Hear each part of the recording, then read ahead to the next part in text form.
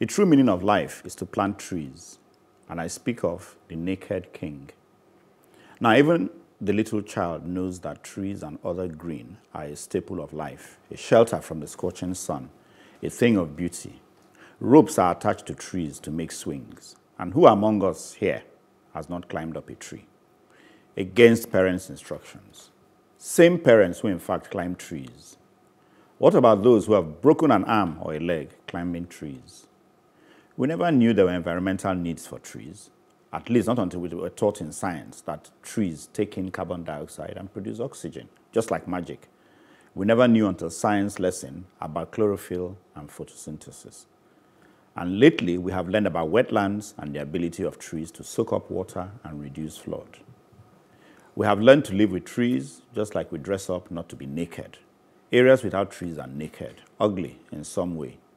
So when the white man plants an area in Lagos called Ikoyi along the lines of the Garden City movement, such a legacy area ought to be well looked after and studied in detail for generations.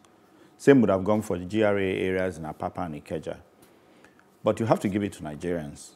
They have destroyed Ikoyi through a combination of greed, stupidity, lack of necessary finesse and class, poor landscape culture, incompetent government.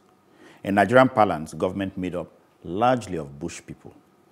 Today, as we speak, Lagos state government is decimating the tree population of Ikoyi. It is like war up there. Just look at these photos and videos from Papa Omotayo, an architect. Real estate reduced to nonsense.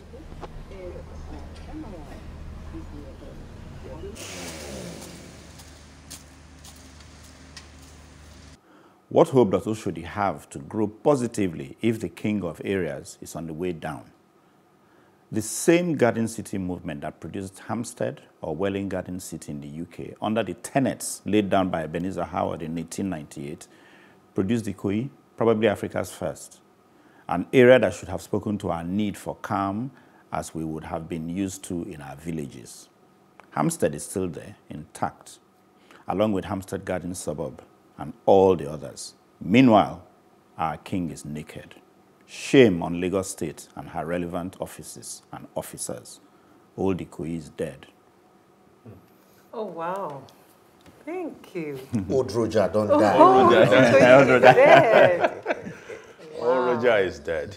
What a slice of history there. Yeah, you see, my first time in Atlanta, I was in Douglasville, and, I noticed my friend was moving, so I helped him relocate to a new area. So I was like, the way the area was planned, so you leave out, some trees. There are always trees before the next house, and I was like, why? Are there no reptiles? And he laughed at me and said, oh, this is Nigerian mentality. You people believe that everything must be cleaned up. And I know you have to leave this thing. And sometimes, because also some of these trees act as windbreakers, and started teaching me. And I looked back at Nigeria, how a man will just sit down and say, this tree, which they perch for in the night, you just bring it down. Oh, bring it. In other society, you need the county permission to even bring down that tree. But here, you just sit down and just say, you know what, cut it. I remember as a child who climbed trees, just climb trees to relax.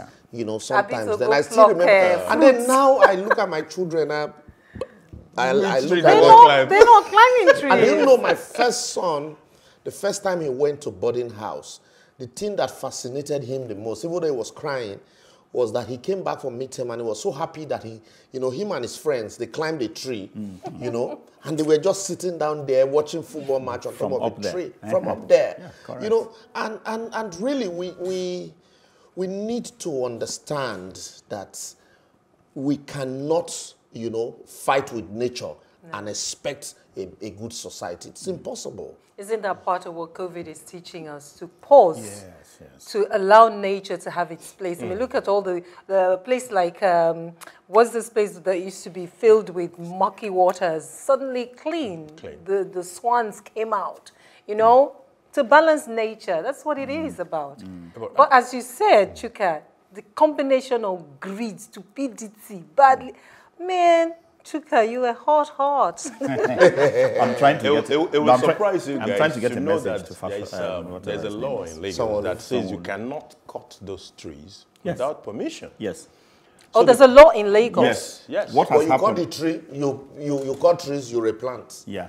They make money we're from not planting replanting. trees. What has happened is that Lagos State has decided to disobey its own law. Its own law. Because it can. And then it will give you any excuse it feels like giving you. That's what is happening right now. They have actually given their silly reasons, and that's really where we're at. That law is for us, but not for them. Some years ago, someone brought a transaction for me when I was in banking, and it was a development. And we found out we couldn't do that development because the place was declared a green belt. You're not meant to clear it. It's meant to just be like that. I just won't mention the place in Lagos, you know. But today a few years down the line, I took a drive down there. The whole place is fully built up. So when you now say, oh, there is flooding here, there is this, there, that, where do you think they're coming from? Nafisat, can you weigh in on this now? Yes, as this issue of the environment just came up, I remembered about I thought about Wangari Maathai. She was a Kenyan civil society actor, also a politician and environmentalist. That during her own time, she spearheaded rural women planting trees in their various communities. You know, she's dead now, but she did a whole lot of good. It is one thing that, and honestly, it boils down to education about sustainable development and global warming. These are also part of the issues that contribute to the herdsmen crisis in the north that is now leaking over to different parts, societies in the south and the east. Part of me feels like it's a matter of education. Do they understand that these trees in themselves are important for for the environment? And then you now look at our laws and policies. Do they reflect this information, this news, this global warming information that we have, that the environment needs to be protected, and that means that we should not go ahead and start cutting down all the trees that exist in this particular vicinity. The environment is something that we need to protect, and it's something that this government, in fact, all of us need to understand and need to educate other people about, that you are cutting down needs to be preserved because of the environment. That's how basic it goes down to. So it even goes down to the essence of education and letting people know about sustainable development. And then putting pressure on the government to take responsibility for these particular things and let it reflect in the laws and policies that they make on a daily basis. Right. Okay. Well, trees are always a relief, so please bring our trees back. Now, we appreciate you sharing your thoughts with us. It seems many people are provoked by Librosis advocacy, Nigerians destroying Nigeria. Ni Ashete is asking, is Nigeria going to be like Mali? Are Nigeria current leaders driving the country into abyss? I wish I have an answer. Obajino Obafemi says, you try to be different, you incur the wrath of government officials, agencies, who would put up all lies from the pit of hell to justify their actions or inactions. They would call you names and make you look foolish, or even criminalize you beyond imagination. They would whoop up support from the public and leave you struggling with your defense. That's how bad we are. The judiciary, oh no, don't even think about it at all. It's really frustrating in this country. It's actually in our hands to better the country if we choose to. Also, Maxi Ogbede says on Librosis advocacy, good morning, sir. My name is Maxi Ogbede, head of the Consular Section, Embassy of Nigeria, Brussels, Belgium.